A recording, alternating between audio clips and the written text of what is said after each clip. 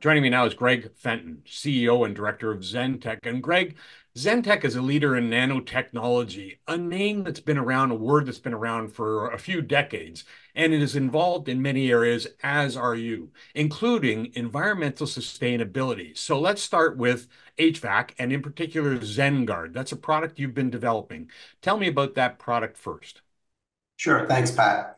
So ZenGUARD is the trade name for an antimicrobial coating that Zentek developed. Was really born out of the pandemic and the need to come up with solutions to fight against nasty pathogens such as SARS-CoV-2. We started developing that product in March of 2020, and by the fall of 2020, we developed this antimicrobial coating that was 99.9% effective against the SARS-CoV-2 virus, as well as about 30 other pathogens that we tested it against. So our hypothesis was to create a coating that we could put onto personal protective equipment or HVAC filters that would reduce the exposure to viruses. So after testing this for almost a year and a half in the HVAC market, we came up with some results that were nothing short of spectacular. Nothing that had ever been seen at this level of viral filtration efficiency for a passive system. And ZenGUARD, As I understand it, you conducted a case study with the City of Toronto. How did that go? it went very well, and that really is the proof in the pudding, Pat. We announced those results last week, where we modeled out the change from their current filters, assuming they were all MERV 13, which is just the rating associated with an HVAC filter, assuming they moved to a MERV 9. That reduction in that filter usage resulted in an economic benefit of almost $40 million. And that was a result of reduced energy costs, reduced filter costs, reduced waste. So absolutely staggering value proposition with utilizing lower rated filters that can achieve a very high level of viral filtration efficiency. Okay, so it's one thing to build a better mousetrap, not to denigrate what your product is doing, but it's another thing to get the City of Toronto to move or any other entity. How do you anticipate making that transition happen fast? So we are in the process of getting this approved by the regulator, Health Canada. The compound has already been approved for use in surgical masks. It's just another division of Health Canada, the Pesticide Management Regulatory Agency, that needs to approve the use of ZenGUARD on HVAC filters. We have been out in the marketplace talking to potential customers about the utilization of ZenGUARD on HVAC media. And based on the modeling that we've done and the value proposition associated with it, this product is almost selling itself, Pat. When you can walk into the City of Toronto and tell them you can save them $40 million a year simply by moving to a lower rated filter with an antimicrobial coating on it, you're 99% of the way there. So what we're focused on now is actually the scale up of the production of this material once we get approval based on the interest and demand that we're seeing for it. Are you going to sell direct to customer? We've been out of the gate, we will be, because we've had to demonstrate this with customers. We've had to demonstrate it to the HVAC industry. The HVAC industry has never looked at indoor air quality from an aerosol perspective, and that's how the pathogens travel. So we had to go out and actually do this work with end customers. And now, so we have those customers ready to go. We will be entering into white labeling agreements where we will deliver those products directly through an HVAC manufacturer to the customer. But the long-term objective of our strategy, Pat, is to have the HVAC manufacturers, the HVAC filter manufacturers, utilize this through their distribution network. That's going to be the way that we'll be able to attack a much larger swath of the market.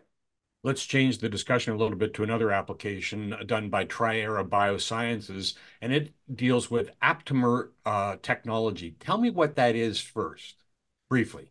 So aptamers are single-stranded DNA. And it's simply the best way to think about an aptamer is a synthetic monoclonal antibody or a synthetic antibody.